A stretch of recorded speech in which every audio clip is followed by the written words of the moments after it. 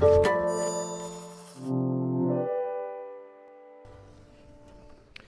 evening.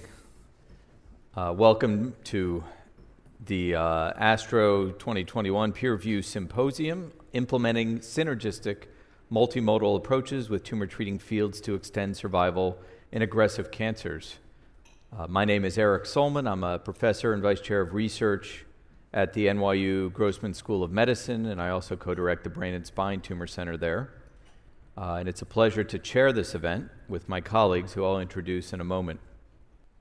So I'm going to provide a brief introduction to Tumor Treating Fields, a brief overview, and then I'll be speaking about glioblastoma in a minute as well. So the use of Tumor Treating Fields and really the development of the technology goes back even before shown on this graph, more than 20 years. Yoram Palti, originally from Technion in Israel, developed this technology, and it has gone through early human trials in 2004, approval for recurrent glioblastoma from the EF11 trial in 2011, and then approval for newly diagnosed glioblastoma in the EF14 trial in 2015. And then in 2019, approval for mesothelioma, which was the second indication, or the third indication for it. And now there are really a laundry list, a long list of ongoing trials for solid tumors. We're going to touch on some of those at the end, but really only get to the tip of the iceberg as the use of Tumor Treating Fields is really exploding. So despite advancements, the utilization of Tumor Treating Fields still is limited. Glioblastoma, which obviously has the longest history of Tumor Treating Field use, only 3 to 12% of those with newly diagnosed disease utilize the treatment. And very few also with recurrent disease. Now, the reasons for this are complicated, and we won't get into all of those in this symposium. But what we will address are the best practices for overcoming these challenges and some of the barriers for prescribing TT fields for patients with glioblastoma or mesothelioma, and preparing to implement novel multimodal strategies in other cancers, and including a lot of the trials that are ongoing right now. So the mechanism of action of Tumor Treating Fields has actually been studied since its earliest days, and there are multiple publications in high-impact journals really going into this. The first mechanism really involved its role in mitosis, and I'm going to show you a video now which kind of summarizes the antimitotic role of Tumor Treating Fields. So why don't we switch to that video. In metaphase of cell division, cells are a rounded shape as the mitotic spindle forms. Intracellular components such as macromolecules and organelles are naturally charged. Tumor Treating Fields, or TT fields, disrupt cancer cell division by physically interacting with molecules required for mitosis. When alternating electric fields are applied to cancer cells, they disrupt microtubule polymerization. Tubulin dimers align with the electric field and are not able to form microtubules. This prevents the organized assembly of the mitotic spindle required for normal cell division. The inhibition of microtubule formation leads to metaphase arrest and cancer cell death.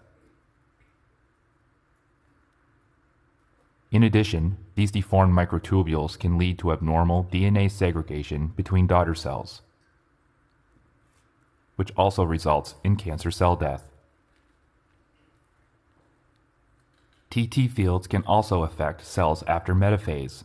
If a cancer cell has passed metaphase and enters the cytokinesis phase, the cell takes on an hourglass shape. This state under TT fields creates a non-uniform electric field inside the cell, creating dielectrophoresis. Net forces push the macromolecules and organelles toward the mitotic furrow, and this disruption leads to structural disorganization and cancer cell death.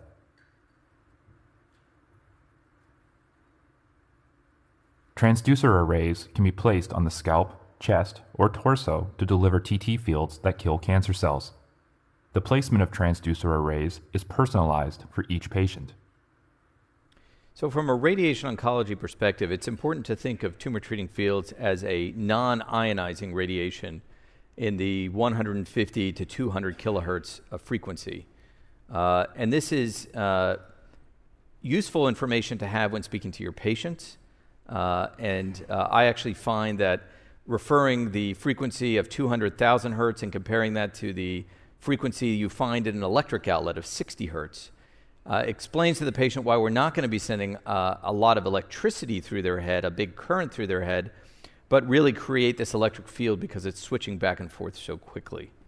So this non-ionizing radiation, of course, has these antimitotic effects, and there are, in fact, now an abundance of preclinical data which suggests many other effects that lead to arrest of cell growth and to destruction of tumors. And there are a lot of parallels to ionizing radiation, including the post-mitotic cell death that we see, as well as the abnormal chromosome formations, things like anaphase bridges, which are very commonly seen, of course, with ionizing radiation. So one of the key things that's been learned is that tumor treating fields effect is dependent on, is cell type specific, somewhat dependent on the cell volume. And so for each type of malignancy, there is an optimal frequency that works best. And so the devices that are used have been optimized for that particular diagnosis. It's also worth noting that normal cells tend to respond at a much lower frequency, and therefore this really spares normal tissue and improves the therapeutic index that way. So today's agenda, I'll be speaking now about examining the latest evidence and treatment guidelines for tumor treating fields for patients with glioblastoma. Dr. Kotecha will speak about implementing treatments for malignant pleural mesothelioma and other thoracic cancers. And then Dr. Horn will talk about the ongoing development of trials for treatment of GI and gynecologic cancers. So let's talk about glioblastoma.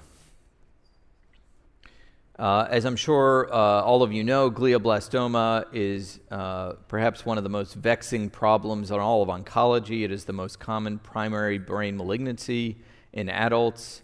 And the prognostic factors that are most powerful are, of course, patient age, extent of surgical resection, to a lesser extent, tumor location. There are now many molecular features that are prognostic, such as IDH status, MGMT promoter methylation status, and patient functional status or performance status.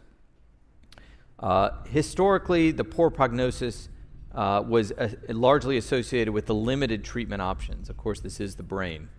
Very difficult area to treat. So how are tumor treating fields delivered for glioblastoma? There is a portable device. It is non-invasive. It localizes the treatments to the operative bed, to the areas at risk. The overall intensity is typically 1 to 3 volts per centimeter. The frequency for glioblastoma is 200 kilohertz, and it's alternated in 2 different directions.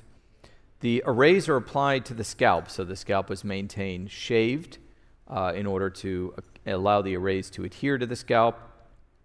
And the positioning of the arrays is highly individualized based on the 3-dimensional internal anatomy, based on an MRI that is submitted after radiation for determination of array placement. So I'm just going to introduce a rather interesting case, not a typical glioblastoma case. 71-year-old woman who actually had a prior diagnosis of a grade 2 meningioma of the right sphenoid wing. In itself, a challenging problem.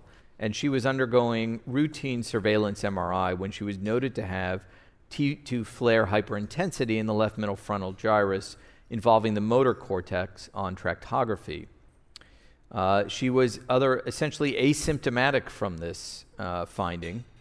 She underwent a left-sided awake craniotomy and a subtotal resection since there was a lot of flare abnormality that was ultimately discovered. And the pathology came back as glioblastoma, IDH wild type, MGMT methylated, EGFR amplified, TERT promoter mutated.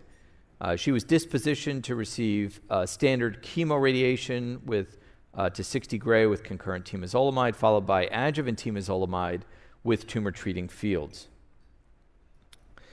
So as I mentioned, tumor treating fields are personalized through individual treatment mapping. And based on the MRI, the software generates a layout for how the arrays are placed on the scalp to maximize TT field intensity. and really utilizing the MRI images to their fullest. Data for the use of TT fields in the treatment of newly diagnosed glioblastoma, really level 1 data comes from this trial, the EF14 trial, also known as the other STOOP trial. This is the scheme. Patients were given standard chemoradiation, and like our patient, could be randomized to either getting tumor treating fields with adjuvant temozolomide or adjuvant temozolomide alone. The tumor treating field went on until either second progression or 24 months. The adjuvant temozolomide was a standard 6-month cycles. This is the intent to treat population analysis from the EF14 trial. As you can see, there was a significant survival benefit for those receiving adjuvant tumor treating fields with temozolomide. The survival at 2 years for temozolomide alone was 31% versus 43% for the combination therapy. And interestingly, as you go all the way out to 5 years, you see more than a doubling in survivorship of 13% compared to 5% for the single treatment. The median numbers are 20.9 months for the combined therapy versus 16 months for the temozolomide alone. This led to approval of the treatment for newly diagnosed glioblastoma. What's also interesting is that in subgroup analyses, the use of tumor treating fields was independent of all the prognostic factors. So regardless of the prognostic factor, there was benefit to adding tumor treating fields to adjuvant temozolomide in all cases, regardless of age, regardless of MGMT status, regardless of extent of resection, regardless of performance status. This led the NCCN to include the use of tumor treating fields as level 1 evidence in guidelines for methylated and unmethylated newly diagnosed glioblastoma for age less than 70 and for age greater than 70. So in all cases, this was recommended as a treatment. What was also interesting from that trial was that quality of life was maintained over the 12 months studied. There was no decrement in quality of life with the use of tumor treating fields, perhaps some mild increase, but overall sustained. And so this is important, particularly the patient reported, because many had concerns that this would be an added burden to patients, having to wear the arrays, having to wear them 18 hours a day, where they wear them all day, but having them connected 18 hours a day, the constant skin care, the constant shaving of the head. And nevertheless, patient-reported outcomes and patient-reported quality of life remain the same as those receiving temozolomide alone. The survival benefit seemed to be correlated to the increase in the use of tumor treating fields. So the longer you used it, the more the survival benefit. At some point, at least in the EF14 trial, there was only a minimal gain. It became statistically no longer significant when you were at about 50% of the recommended time. But nevertheless, more was better, and patients know this, and some patients choose to wear it essentially nearly 24 hours a day. And a really interesting study by Matt Ballo and colleagues that was published 2 years ago started to look at the dosimetry. You know, as radiation oncologists, we really want to know what is the dose coming to the tumor bed, to the areas at risk.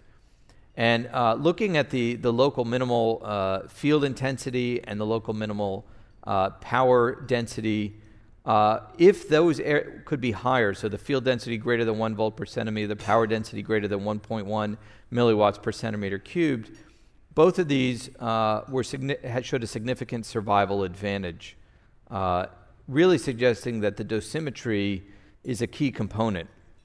And indeed, there is a revised version of the treatment planning currently in beta testing to attempt to improve the dosimetry of tumor treating fields in the brain.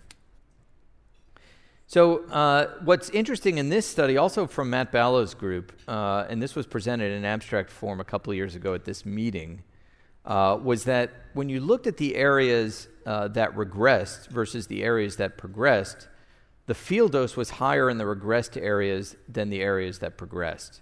And this is, again, encouraging evidence to suggest that there is truly a dose-response relationship between tumor-treating fields and tumor response. And this is exactly, of course, what we see with ionizing radiation, and really goes on to support this concept of tumor-treating fields being another form of radiation for radiation oncologists to deliver, but in this case, of course, a non-ionizing radiation. Okay, so I'm going to spend a few minutes now talking about some of the emerging trials that involve glioblastoma and tumor-treating fields, or other tumors in the brain, particularly metastases. So we didn't go through the preclinical data with tumor-treating fields and the immune reaction that it elicits, but there's quite a lot of elegant preclinical data to show that indeed treatment of tumor-treating fields activates the immune response. And therefore, there are two trials, interesting trials, single-arm phase 2. One is adjuvant temozolomide with tumor-treating fields and pembrolizumab, and a PD-1 inhibitor. And of course, the other is tumor-treating fields with nivolumab, another PD-1, with or without ipilimumab. And that, of course, is borrowing somewhat from the melanoma and other disease site literature where there's a benefit to combining ipi and nivo. Looking at other strategies in glioblastoma, the EF33 trial from Novocure is looking at high-density transducer arrays, so really focused on that dosimetry question and looking at it in the recurrent setting in a phase 2 trial.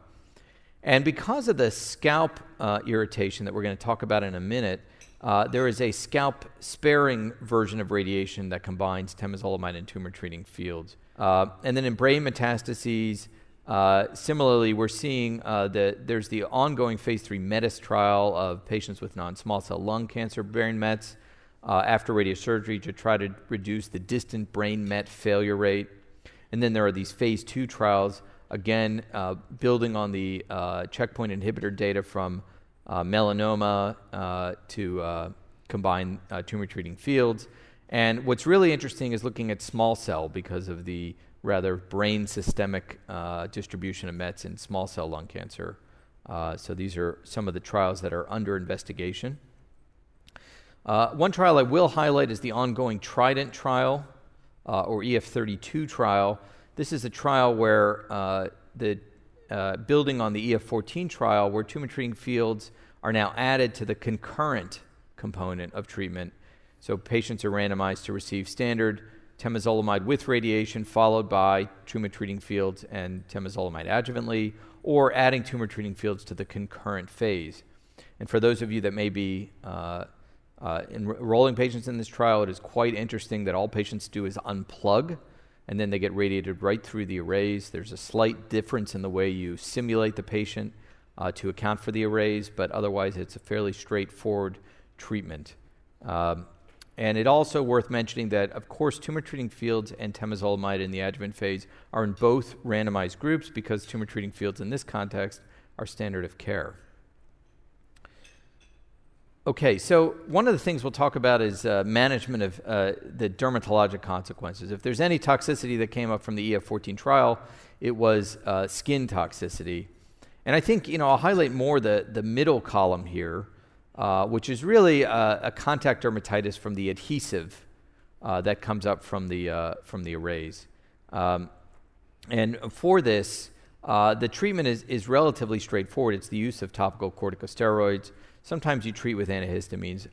In most situations, high dose or high percentage corticosteroids really do a great job of alleviating the contact dermatitis. Clearly, if you have a patient with hyperhidrosis, you have to do things to prevent the moisture under the arrays so the arrays adhere properly. And I had a patient that recently had a skin tag that they shaved off when they were shaving their scalp, and they ended up with a little trauma on their scalp. And what you want to do is, of course, you want that to heal, particularly if they're getting, say, on the Trident trial. So you just want to avoid maybe putting the arrays right on that until that heals. Always consult a dermatologist, and in your practice, it's wonderful if you have a go-to dermatologist that can be trained on the skin sequelae of tumor-treating fields that you can use for your patients. So back to our patient, she indeed developed some contact dermatitis. She was given some a hydrocortisone was sufficient for her, 1% hydrocortisone, very low intensity on her skin. That was enough in her case to get rid of the contact dermatitis. What you also see here is her TT field usage. And she's an interesting case, so I wanted to highlight that, and we'll get to that in a second. So this is just use of topical corticosteroids, and you can see an example of this in the image. Sometimes it's itching, and of course you want the patient not to scratch. Usually the arrays prevent them from scratching, but when they change them, they may do that. They can develop a rash, and they can get quite concerned. So again, topical corticosteroids, shift the arrays a little bit to try to alternate where the adhesive is sticking to the scalp. If things get worse, you can use moist compresses. And in the most severe cases, which are very, very rare, you can look at systemic steroid treatment. Of course, you may be using systemic steroids already in patients undergoing treatment. Okay, this is our patient, and I really wanted to highlight this because for the 6 months of adjuvant therapy when she was getting her adjuvant temozolomide, she was very compliant, a very motivated patient. And then she had some unrelated issues that forced her to take a big dip, and then she tried to go back up in compliance. She never really got back to where she needed to be. She had disease progression, so this was June 2019, and then in April 2021, she had definitive disease progression. She underwent in May a re-resection, and then has now begun back on using the arrays. Still having an issue with compliance, but it is worth noting that more would probably be better, but she is 34 months from initial diagnosis, which is really outstanding. And if she continues with the arrays, she will hopefully, after the surgery, continue to do well. She is, of course, being re-challenged with temozolomide after this progression, as that is the indication to combine the two. Okay, so I'm just a quick take-home point in our last couple of minutes here. These are the sort of 5 principles of delivering good TT field therapy. First, the frequency is important. The normal cells have a very low frequency that they work with. The cancer cells are much higher frequencies, and there are frequency-specific, empirically determined frequencies for each malignancy that is treated. Intensity is important, so greater than 1 volt per centimeter, and so dosimetry is very important, or the power density of 1.1 milliwatts per centimeter cubed. And these are goals that may not yet be easily achieved with the current planning system, but something that will be available shortly. The longer the patient wears the device, perhaps the most important thing, the longer the exposure, the longer their survival. And compliance along with power density really is the best bet. So really getting the arrays on properly and wearing them as long as possible has the biggest survival impact. Okay, so it's now my pleasure to introduce Dr. Gotecha, who is the Chief of Radiosurgery in the Department of Radiation Oncology and the Director of CNS Metastasis Program at the Miami Cancer Institute, a part of Baptist Health, South Florida. So I'll hand it over to you. Thank you, Dr. Salman. So I'm going to be discussing really implementing state-of-the-art multimodal strategies for malignant pleural mesothelioma and other thoracic cancers. We'll start off with a patient case. So this is a patient of mine, an 84-year-old gentleman with malignant pleural mesothelioma. It's actually the first patient that we treated with the device about 2 years now since its initial approval. He was medically inoperable, unresectable, had epithelioid histology, and disease predominantly in the left hemithorax, as you can see on these sequences from his PET-CT scan.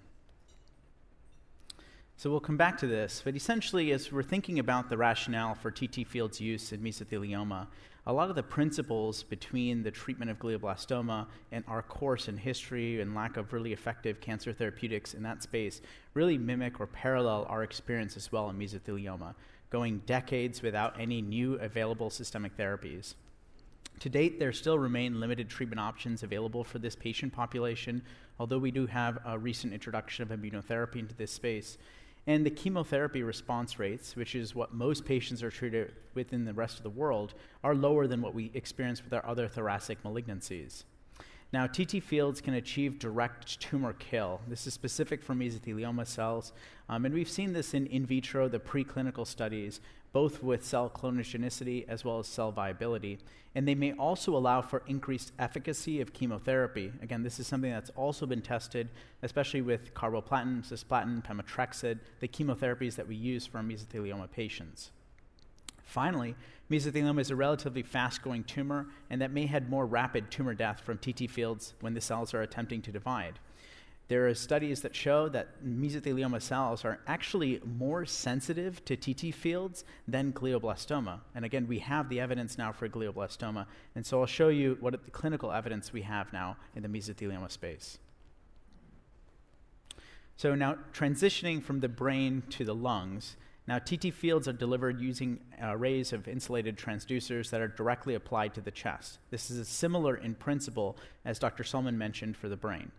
So here you can see in this layout the transducer arrays on basically a human anatomy sketch model. Now these are laid out as cross arrays so that the front array on the right side is actually paired with the backed array on the left side, and then vice versa. Now if you're looking at the electric field distribution in the lungs, this is highest in the areas in the mesothelium, and as you can see, it's not uniform across the chest itself. The electric field distribution effectively covers the lung, and therefore it's useful in malignant pleural mesothelioma, and then we'll also transition to how it's used in the lung space as well. Now, as Dr. Solomon mentioned, the intensity of TT fields in the lungs crosses that threshold, that barrier of 1 to 4 volts per centimeter, which is above the minimum threshold that we need for a tumor response. That field distribution is also higher in the mesothelium than in the lung parenchyma itself. Now, we do personalize these TT fields layouts just like we think about for GBM patients, although unlike an MRI, this is done using CT scan to help facilitate the TT fields intensities to the anatomical region that we're actually treating. So now I'd like to go over the phase 2 stellar trial of TT fields and pemetrexed and platinum-based chemotherapy in malignant pleural mesothelioma, really what led to this approval. This was a study in 80 patients who had pathologic evidence of unresectable disease, had at least one measurable lesion, and had a good performance status. There are some key exclusion criteria, things that we think about in the clinic as well. You could not be a candidate for curative treatment, for example, with surgery. Patients could not have significant comorbidities as they needed to receive the chemotherapy as well, and they could not have any implanted electronic medical devices, something that we do see more frequently in the chest, for example, with pacemakers and defibrillators. These patients receive TT fields at 150 kilohertz, so that frequency is different for lung and for mesothelioma versus the brain, though they use the same threshold of 18 hours a day. The chemotherapy was pemetrexed and either cisplatin or carboplatin, and they received this every 3 weeks for up to 6 cycles. Similar to how we think about it for brain, the TT fields were continued even after chemotherapy ended until disease progression. Now, the primary endpoint for this study was overall survival, but there were a number of key secondary endpoints as well that I think are important to highlight, including overall response rate, progression-free survival, and safety. So with regards to the patient characteristics, the median age was 67, and about 84% of the patients were male, which is consistent with what we see in other mesothelioma studies. More than half of the patients had an ECOG performance status of 0, and we'll talk about the importance of that later. And 2/3 of the patients had epithelioid histology. Now, the median number of TT field cycles in this study were 8. Again, this was considered just like with chemotherapy. Every cycle was 21 days. And the median number of chemotherapy cycles was 6. And about 2/3 of the patients actually received carboplatin. Now, the median overall survival in this study was 18.2 months. Again, this is the primary endpoint for this study. Also, the 1-year overall survival was 62%, and the 2-year survival was 42%. Now, historically, we have better outcomes with patients who have epithelioid mesothelioma versus non-epithelioid mesothelioma, and this is what we also saw in this study as well. The median survival for those patients who had epithelioid mesothelioma was 21.2 months compared to 12.1 months for those who had non-epithelioid mesothelioma. The median progression-free survival was 7.6 months, and the partial response rate was 40%, and the disease control rate, something that we'll come back to later, was 97%. So therefore, in conclusion, the threshold for significant extension in overall survival, again, compared to a historical control, as this was a single-arm phase 2 trial, was met. The hazard ratio is 0.66.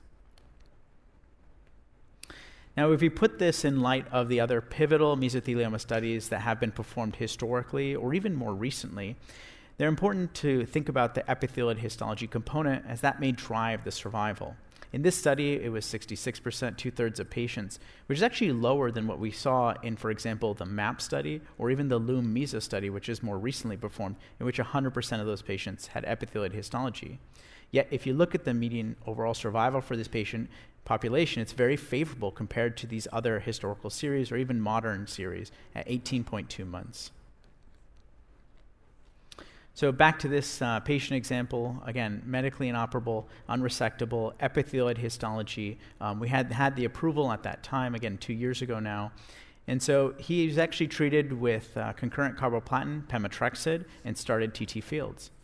Now, he did start off at about a 57% compliance. He did have this grade 2 skin blisters. And as Dr. Sulman mentioned, we used topical corticosteroid creams for this patient to help improve that. The difference is that patients do receive pretty intense chemotherapy. And so after 2 cycles of chemotherapy, he had significant fatigue, cytopenias, again, not unexpected given his age, and the decline in his performance status. We saw a similar decline in his compliance with his TT Fields, down to 32%. He did have skin irritation. Again, this was managed with corticosteroid creams. He expressed his preference to continue wearing the device. And then he was able to complete his 4 cycles of chemotherapy, and then his compliance actually went up afterwards as he didn't have the toxicities from the chemotherapy. And this is his pre-treatment images compared to his post-treatment images, and actually still remains controlled to this day. As you can see here, comparative on that CAT scan, you see reduction in that bulky component, especially in the posterior and anterior aspects of that pleural thickening. And then lower down in the lung, you see reduction in that nodular component as well, consistent with a partial response to his treatment. Now, I did want to touch on the radiologic response patterns Fuller-Seller study, in that 72 patients in this trial had at least one follow-up CT scan performed to determine this endpoint of radiologic response rate. Now, the partial response was 40% in those that were evaluable. But importantly, the clinical benefit rate, partial response, and stable disease, this is something that medical oncology trials typically report out. This was actually 97%. So this is actually much higher than what we see with the traditional systemic therapy alone studies. Also, the median time between the start of treatment and partial response was actually 1.8 months. Again, not a cross-comparison across trials, but if you look at, for example, the recent CheckMate results with immunotherapy or even with standard chemotherapy, this is typically prolonged, at least 2 to 3 months afterwards. Now, all patients who presented with a partial response also had continuous reduction in the total sum of the diameters of their tumors, and the median response duration was 5.7 months. So the response rates are similar to those that are reported for the current standard of care therapies, whether they are chemotherapy and bevacizumab, or even now immunotherapies, but they do last longer with the addition of TT Fields. So this led to the FDA approval as a humanitarian use device under the humanitarian device exemption pathway for this, and we've been using this in our facility since 2019. We also have a registry for these patients. There are a number of caveats that have come up over time and discussions about alternative treatment options. I think these are important to note, given that this is a phase 2 study. The first is, for example, the performance status in the enrolled patients. Again, more than half of the patients had an ECOG of 0. This is higher than what we see in other trials. The second is that there are a subset of patients that may respond very well to TT Fields, and there are other subsets that may not respond. You know, we don't have markers of disease response, for example, PD-L1 status with immunotherapy, but I think we did see a significant benefit in the epithelioid patients, and that is actually very favorable even compared to the immunotherapy data that has been recently published from the CheckMate trial. The progression-free survival was less than 8 months, and the response rate was 40%. And since the overall survival rate was 18 months, there's always a question of salvage therapies in this patient population. But again, even with the most recent studies that have been published, there really hasn't been a difference in salvage therapies across different arms. There really aren't any effective salvage therapies as well. This was a single-arm phase 2 study, so there's obviously a difference in this approval. This is not the level 1 evidence that Dr. Salman presented for glioblastoma, and we don't know the optimal duration and compliance. The compliance was a little bit lower on the STELLAR study compared to what we've seen with the glioblastoma trials, and at least in our clinical experience, it has been a little bit lower than what we'd experienced for our GBM patients. Finally, cost is something that always comes to light, but this is not unique to this therapy, as we have novel therapies that also have significant high burden of cost. So this is actually provided in your practice aid supplement or even online, but hopefully kind of summarizes the current evidence and management approaches for malignant pleural mesothelioma. Initially, actually since 2004, we really had no additional treatment options for this patient population. If you go to the very right, in 2019, the FDA approved TT Fields in combination with pemetrexed and chemotherapy for patients who met the indication, which was unresectable, locally advanced, or metastatic disease in the first-line setting. Most recently, last year, just about this time of the year, there was a presentation at the IASLC for nivolumab and ipilimumab for this patient population that then led to its approval. I just pulled here some of the data that has come out from the Lancet publication, that there's clearly a benefit in patients who have non-epithelioid histology. The difference in survival was 18.1 months versus 8.8 months. This was a phase 3 randomized trial. So I think that this is clearly the way to go for this patient population. But for example, for epithelioid patients, for those patients who had a PD-L1 of less than 1%, or even for the patients who were elderly, we didn't see that stark or significant benefit in overall survival in that subgroup analysis. So for the second half of this thoracic talk, I'm actually just going to shift the framework to talk about the use of TT Fields for patients with lung cancer. I think this is an emerging indication for our patients. So again, second-line options following platinum failure are pretty limited for patients with non-small cell lung cancer. Typically, the course is they're diagnosed with metastatic disease. This is, again, outside of the oligometastatic space that we typically work in. They receive systemic therapy. They have a response evaluation. At some point, they will have disease progression. And for patients who have a good performance status at the time of disease progression, there are two options, essentially, to consider immunotherapy, and it could be dealer's choice of nivolumab, pembrolizumab, or atezolizumab. All have Category 1 recommendations now. Or to consider chemotherapy, which is typically done in patients who had failed previous immunotherapy, and that could include docetaxel, pemetrexed, gemcitabine, or even docetaxel ramucirumab. So really, following platinum failure, immunotherapy or single-agent cytotoxic chemotherapy are both second-line options. This is the phase 3 LUNAR trial, which is an ongoing study of TT Fields with standard of care chemotherapy for patients who have significant pulmonary disease. This is a study of, initially was going to accrue 534 patients who had progressed on or after platinum-based therapy, and then randomized in a 1-to-1 ratio to TT Fields and either that immune checkpoint inhibitor therapy or docetaxel. This is at the choice or discretion of the treating team. Or that systemic therapy alone, and they get a CT scan every 6 weeks until they have progressive disease. This is a phase 3 randomized trial. Again, so the level of evidence that will come out of this.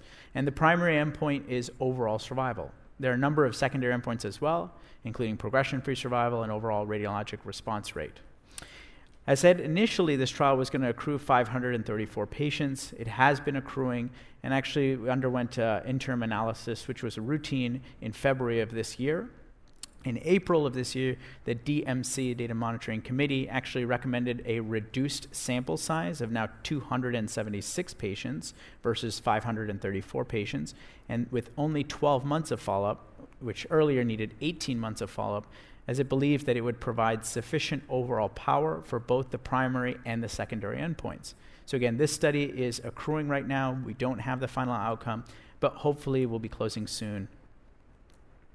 There is some data, though, of the use of TT Fields in the recurrent non-small cell lung cancer space. So here is a single-arm pilot study, a phase 1/2 trial in 42 patients who had inoperable stage 3B or stage 4 non-small cell lung cancer who had tumor progression after at least one line of prior chemotherapy. Now, these patients received pemetrexed every 3 weeks with continuous TT Fields at 150 kilohertz of at least 12 hours a day applied to the chest and the upper abdomen until disease progression.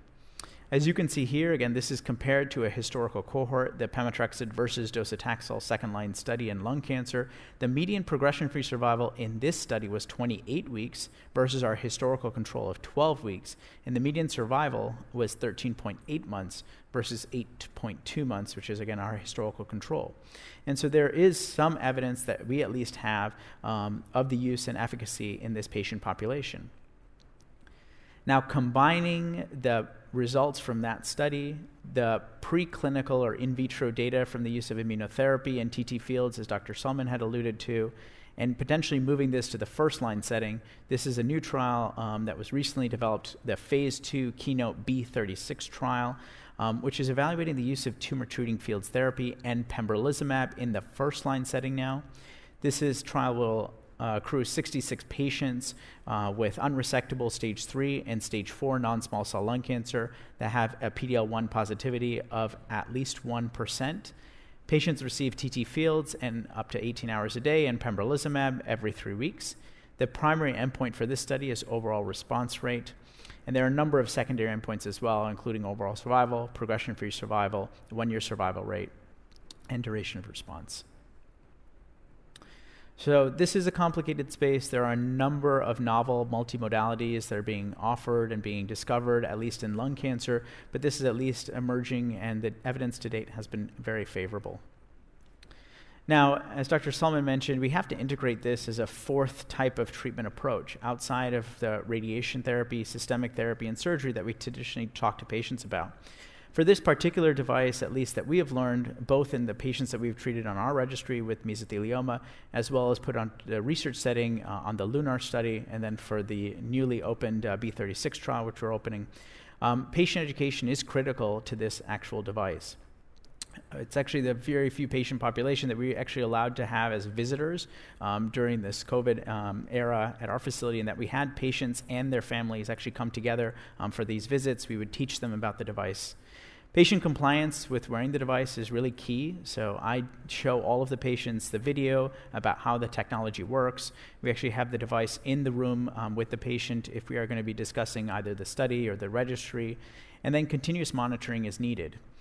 It is beneficial to actually review the device support specialist feedback about the patient, to review the reports with the patients in clinic, so you can identify potential challenges that they're having, whether they're taking breaks during a certain period of times. And it's something that you can actually monitor in pseudo real time with your monthly reports. So you can have those discussions with patients to ensure that they remain compliant with the device. Well, let's move on now, after that really excellent presentation, now to Dr. Horn, who is from the Division of Radiation Oncology at Allegheny Health Network in Pittsburgh. So thank you, Dr. Horn. Thank you, Dr. Solman.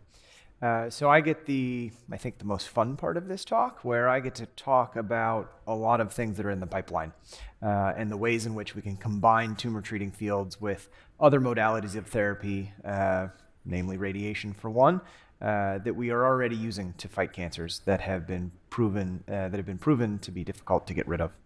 Cancer-related mortality rates in solid malignancies still remain difficult to move the needle on. We have a number of traditional therapies, systemic therapy, chemotherapy, immunotherapy, radiation, sometimes surgery, even in the metastatic setting, that all have associated adverse effects and impact quality of life. And so we need to find better ways of combining novel treatment strategies, such as TT fields, with the weapons that we already have to move that needle without adversely impacting quality of life. I'm going to start off by talking about pancreatic cancer. Preclinical data indicates that the combination of tumor treating fields and gemcitabine gave a high level of tumor reduction in cell cultures, and that a frequency of 150 kilohertz was the optimal frequency, as we've seen in other disease sites, for reducing the proliferative potential of those cancer cell lines. Similar to the thoracic arrays, it uses 4 transducer arrays that are this time placed across the abdomen, across the front, the sides, and the back, to deliver the tumor treating field effect to the pancreatic tumors. And there is data from the PANOVA trial, which enrolled 40 patients in combined gemcitabine and tumor treating fields in locally advanced pancreatic cancer that was not amenable to surgery, and found that progression-free survival was almost 8.5 months, and overall survival was nearly 15 months. There was also a cohort of patients that were treated with gemcitabine and Abraxane in combination with tumor treating fields. Those patients enjoyed an even better progression-free survival, and median overall survival was not reached in that cohort of patients. And you can see the progression-free survival curves and overall survival curves there at the bottom on the left and right, respectively. And you can see, of course, as it would follow, that locally advanced patients had much better outcomes than those with metastatic disease, as the disease outside of the tumor treating fields would not be addressed by that therapy and would only be reached by chemotherapy. In comparison with standard therapy for pancreatic cancer, we can see that the historical data for gemcitabine and Abraxane, median progression-free survival is only about 5.5 months. Median overall survival was 8.5 months, not yet reached with the addition of tumor treating fields, and that landmark 1-year survival is more than doubled at 72%. Partial response rates are in the 40% range versus only about 1 in 4 responding with chemotherapy, and the clinical benefit rate, that disease control rate of stable disease and partial response rate, is close to 90%, whereas it's only 1 in 2 with standard chemotherapy. So this indicates that the addition of tumor treating fields really is a separate independent mechanism of action that has helped driving tumor cell kill. That led to the phase 3 randomized PANOVA-3 trial, which is currently ongoing, and it is taking that single arm of tumor treating fields with Abraxane and gemcitabine and randomizing it against systemic therapy alone. Patients are being followed every 4 weeks in the clinic with CT scans every 2 months, and they're followed until local progression. The primary endpoint of that study is overall survival, and again, a number of important secondary endpoints, including progression-free survival. Local progression-free survival is, again, the tumor treating fields are only effective at the pancreatic tumor site, and if there are disease sites outside of there, they would not be impacted. Overall response rates, landmark 1-year survival, and of course, quality of life and pain-free survival, which I think is a very interesting endpoint for this particular study.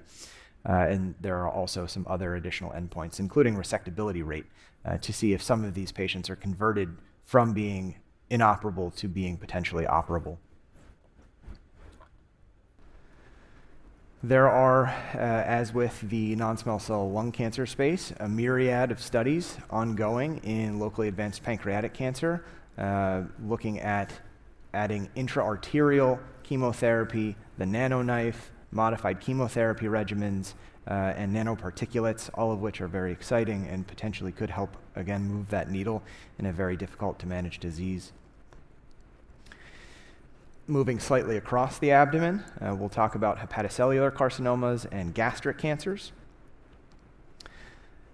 Novocure ran the phase 2 HEPANOVA trial in advanced hepatocellular carcinomas using TT fields, again, at the 150 kilohertz range, concurrent with first-line sorafenib for advanced and unresectable HCC patients. There was 25 patients enrolled on that study, and they were treated with daily sorafenib and the tumor treating fields and imaged every 3 months until disease progression. You can see the schematic of how the arrays were placed. They had 2 arrays on the flanks, 1 anterior and 1 posterior. And the phase 2 HEPANOVA study ended up enrolling 27 patients. You can see that the Child-Turcotte-Pugh stage was fairly severe in the enrolled patients. The median duration of therapy was only 9 weeks. It was relatively short. But what we did see is that disease control rate was obtained in 3/4 of patients. The overall response rate was only 10% in the overall population. If they were able to be treated for more than 12 weeks, which was 11 patients, so roughly half, the disease control rate went up to 90%, and the overall response rate was doubled at 18%. In comparison to historical control, these numbers are favorable. And this has led to a phase 3 randomized trial, changing the backbone for comparison with the new standard of care, which is atezolizumab and bevacizumab instead of sorafenib, as that is no longer the standard when the phase 2 study was designed.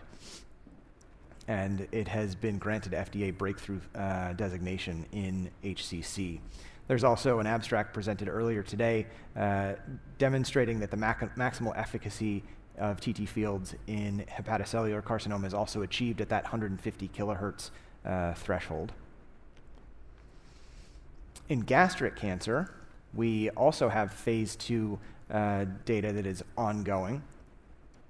Patients who are being treated with the tumor treating fields and concurrent Zelox chemotherapy, who are being imaged every 3 weeks, being treated every 3 weeks and imaged every 3 months until progression.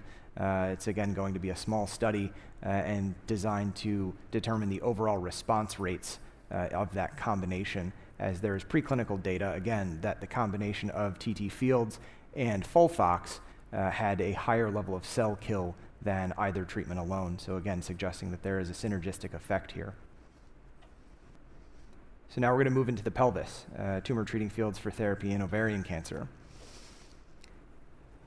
There's also phase 2 data in the platinum-resistant ovarian cancer setting, which is something that radiation oncologists traditionally are excluded from, except for perhaps in some palliative instances. We don't get to participate in the care of these patients terribly often. But in this setting, tumor treating fields tuned to a frequency of 200 kilohertz, so slightly different from most of the settings that we've been talking about, were demonstrated to have an anti-proliferative effect in cell lines, and it led to the phase 2 study of examining TT Fields with weekly paclitaxel in women with platinum-resistant ovarian cancer. Most were serous type, and the median number of prior treatment lines was 4, so these are very heavily treated women. And you can see here that the median progression-free survival was about 9 months, and in comparison with historical control of paclitaxel by itself, that is more than doubling of progression-free survival. Overall survival was not reached at the median time point, whereas with paclitaxel, that's typically just over a year. And the landmark 1-year survival with TT Fields and paclitaxel was almost 2/3 of women. Disease control rate was 71%, and only 1 patient had to discontinue the use of TT Fields due to dermatitis. That, of course, led to the phase 3 Innovate 3 trial, looking again at women with platinum-resistant ovarian cancer, taking that same combination of therapy, TT Fields with weekly Taxol, and comparing it to weekly Taxol by itself. These women are scanned every 8 weeks until progression of disease. Primary endpoint is overall survival, and secondary endpoints include progression-free and overall response rates. This is going to be a fairly large study and is currently accruing. It's also a very busy space. There are a lot of ongoing studies in the platinum-refractory ovarian space, looking at checkpoint inhibitors, possibly combined with radiation, engineered T-cell therapy, SBRT, TACE in the hepatocellular arena, different immunotherapies, and for biliary tract cancers, looking at immunotherapy, checkpoint inhibitors, and radiation. So there's a lot of exciting work being done in all of these spaces right now. So there are some future directions where I think this multimodal approach, the fourth treatment modality, as it were, I think really can have a great deal of promise. Tumor treating fields and radiation have complementary, non-overlapping mechanisms of action, as was pointed out earlier, radiation being ionizing radiation and tumor treating fields being non-ionizing radiation. We've noted in preclinical studies that DNA damage repair is delayed after delivery of radiation and use of concurrent tumor treating fields. Tumor treating fields can actually interfere with repair of double-strand DNA breaks and increase the expression of gamma H2AX, also a marker of double-strand DNA breaks. And so you can theoretically increase cell kill by combining these two modalities vis-a-vis the Trident trial, which is currently ongoing.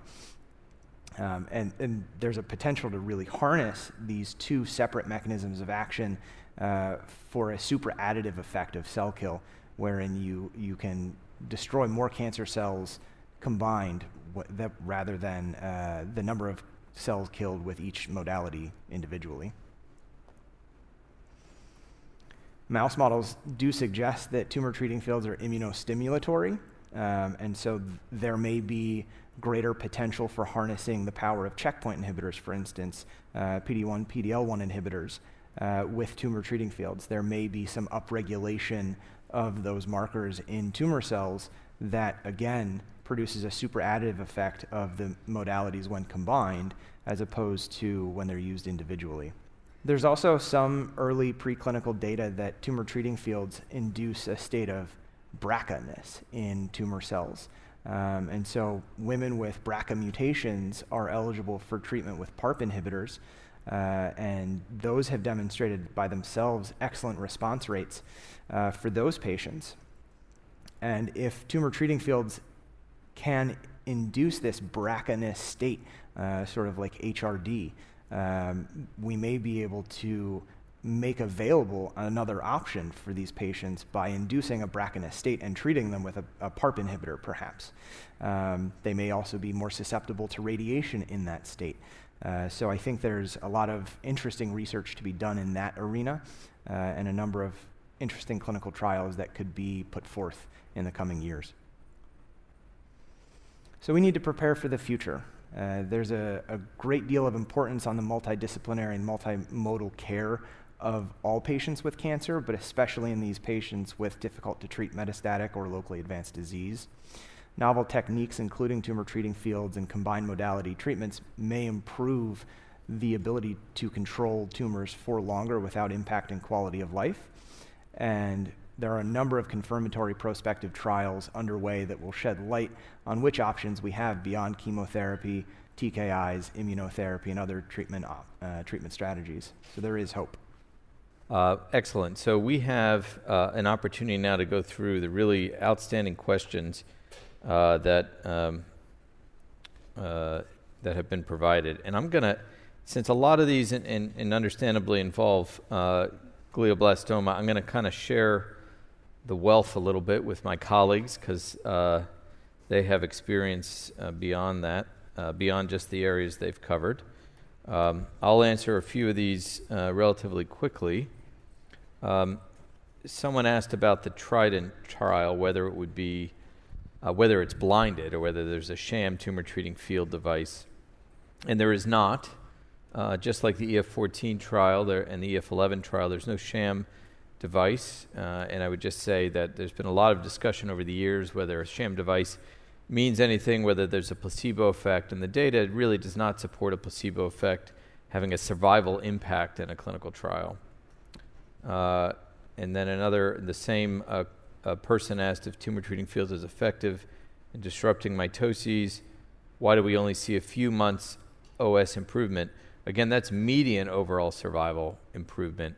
But we see a near doubling in survival percentages at 2, 3, 4, and 5 years.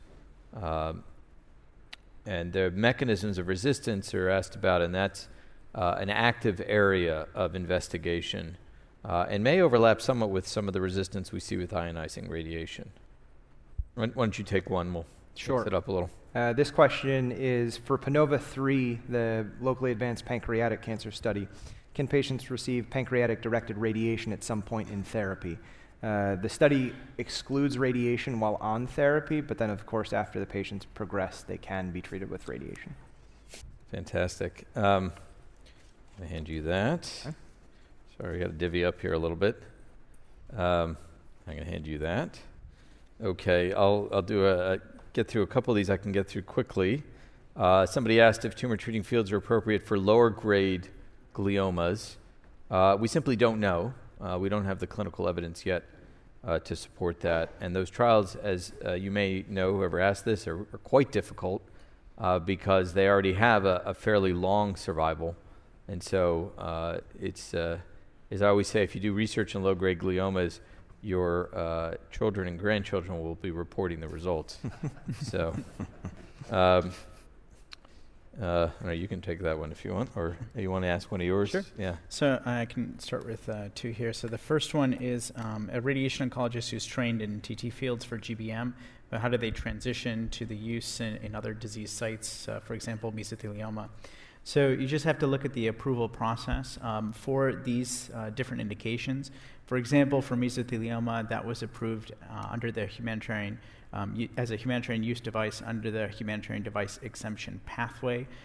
What that means is that in addition to the training on the device, which the company will provide you, and if you're already used to it, a lot of the principles are the same, you just also need to have either a local committee or an IRB approved indication for use. Now that can be done at your own institution. For example, when we started that back in 2019, we went through our own institution and have renewed a registry.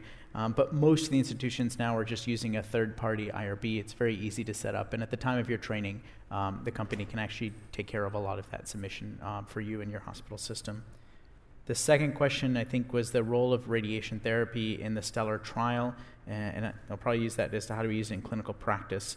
So this was not used in the STELLAR study. Those patients actually just started their treatment with chemotherapy and TT Fields therapy. But I think in clinical practice, it's very common that the patients have some degree of symptoms related to their chest wall disease. The way that we approach all these patients at our facility is that we see them on the first day, we simulate them, and then essentially at that time we'll actually put in for the approval for their TT Fields for their treatment.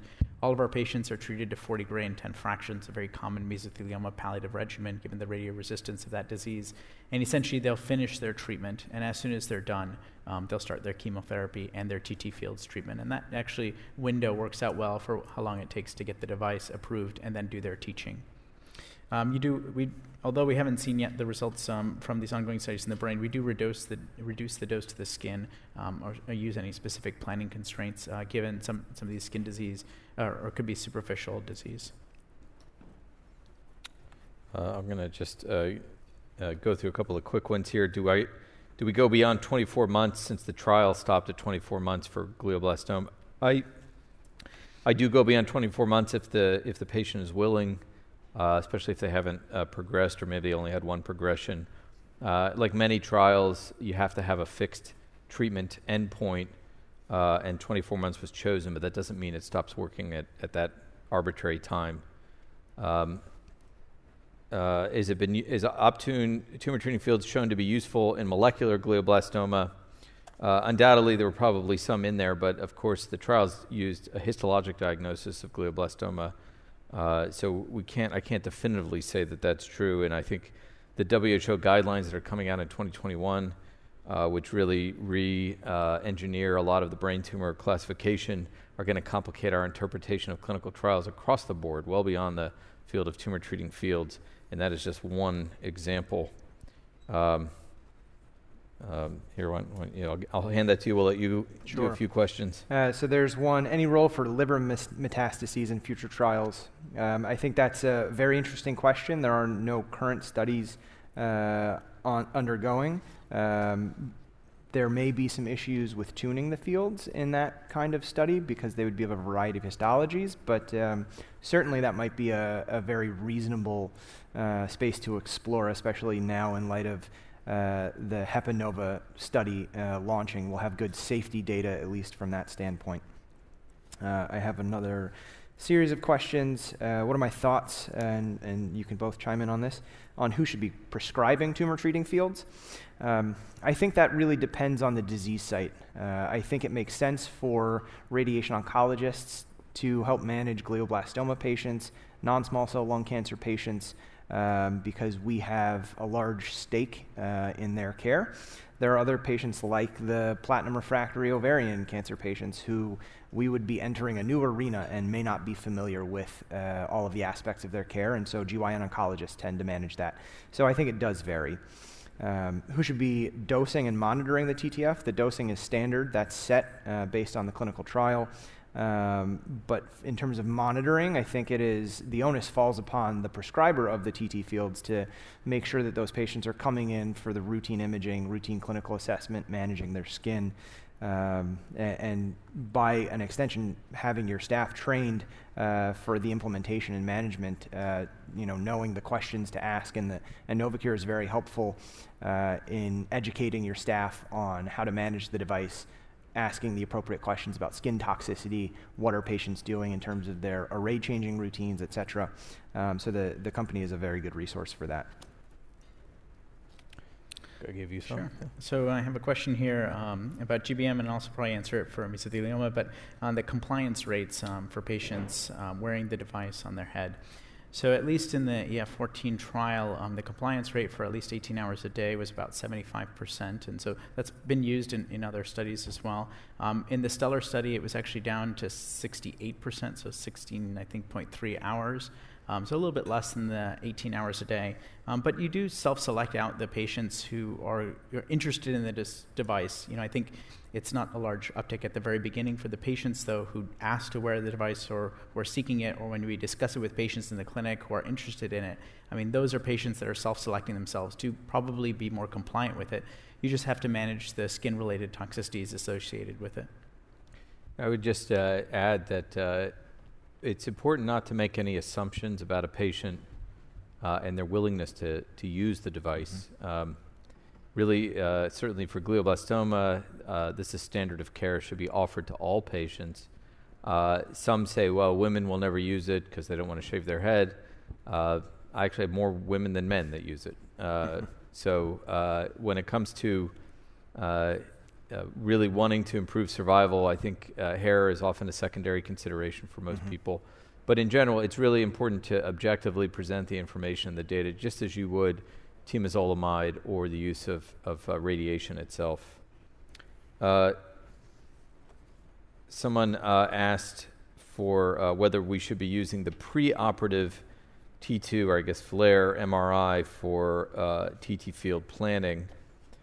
This hasn't been done. I think the key reason is just because of the changes induced by radiation and the time period between a preoperative study and the end of radiation when you'd be giving adjuvant therapy is several months. So I think the tumor has really evolved at that point, and the imaging is really very complex. This was a really interesting question. Because of the orthogonal placement of the fields, somebody asked if we should be using a rotating field to give better results. Fascinating idea, but I could conceive doing it, simply alternating which array in a circular motion is getting it. Would need some preclinical studies. Did I leave you with some more? I have a couple, yeah. These are all sort of related to immunotherapy. One, did TT field sensitize patients for PD-L1 or PD-1 inhibitors or vice versa? That we don't have an answer to from preclinical data. And then there's two questions sort of similar about the mechanistic rationale for combining TT fields and immunotherapy.